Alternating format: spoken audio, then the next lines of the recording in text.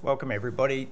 Today I thought I'd demonstrate my latest tech demo, if you like, of Sprite Multiplexing on the Megadrive.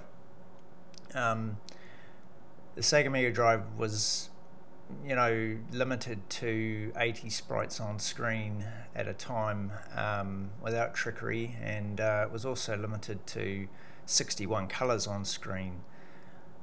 There were some ways you could get more colors on screen, and one of these ways was using the horizontal interrupt to basically redraw sprites ahead of the raster beam. As the raster was drawing the screen, you'd stop the raster and redraw the sprites below the raster, and basically you'd rinse and repeat this many times on the screen to get more sprites. Back in the days of the C64, it only had 8 hardware sprites, and this was quite a common technique to get more sprites on the 8-bit systems. We didn't typically see multiplexing very often on the Sega Megadrive because 80 sprites is quite a lot, particularly if they're the largest size, being 32 by 32 pixels. That's more than enough to cover the whole screen, but there are a few use cases where having more sprites is handy. So I just wondered how far I could push this technique, and I think I can get a bit more out of it yet, but currently we're at 440 sprites. And the other bit of other technique that I've managed to get working is I've managed to get each sprite being a different color. So we've got 440 sprites and 440 colors on screen. So what are we actually looking at here? So on the left hand side we've got Blastem. That's the emulator I mainly use for development. And on the right hand side here we've got the Gens emulator. And the reason I'm running both emulators is both of them have different strengths in debugging. Blastem's the more accurate emulator, so I tend to rely on that more, but it also has an excellent CRAM debugger screen. Now this screen shows us what colors are allocated to the palette on every single line of the screen. So for example, we can see quite early on in the raster that some of the sprites are been allocated to palette 1, and they're changing through different colors. You see this big black bar. It's a big black bar, sort of about 16 colors along. That's basically the transparency color.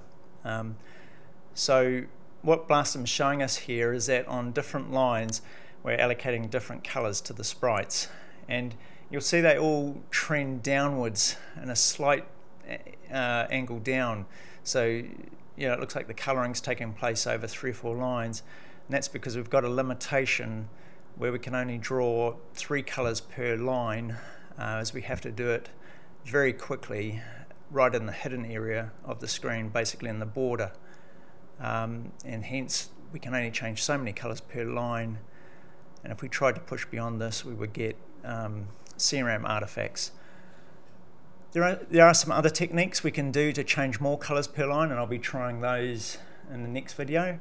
But for now, this demo works with 3 colors per line. And we have a ton of changes that we do to get the 440 colors on screen. And as you can see, a lot of the palette's actually not used at all. There's basically 20 colors here that are changed quite often. I think there's about 22 times they're changed, and that gives us our 440 colors.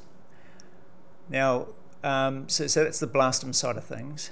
Now, if we come over to the Gens side of things, what I wanted to show over here was the sprites debugging panel.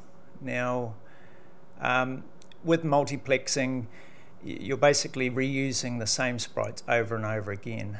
And I could have used all 80 sprites and redrawn, 80 again and 80 again and 80 again, but it really didn't make any difference whether I did 80, times whatever it is, 6 or something like that, to get to the 440, or whether I repeat 20 more often. So that's what I went with in the end. I did 20 sprites 22 times redrawn, and that simplified my code a little bit. And so what I wanted to show you here is that basically you can see that the first 20 sprites, they're getting redrawn rapidly. You see the X positions are all changing quite frequently, quite quickly. The Y positions, they are changing, but it's just not updating them. It's probably only updating this panel once per line, and so what you're probably seeing is the X positions changing per frame.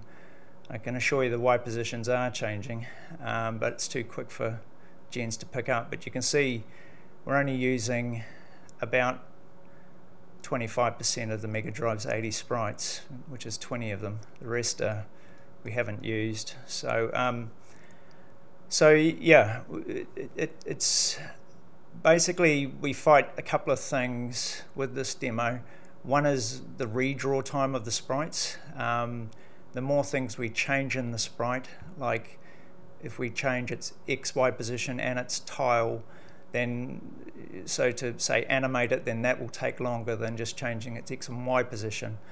And there's also things like the VDP can't quite keep up with the 68K changing, sending it so much data while it's trying to draw the screen. So we've also got a bit of delay there too.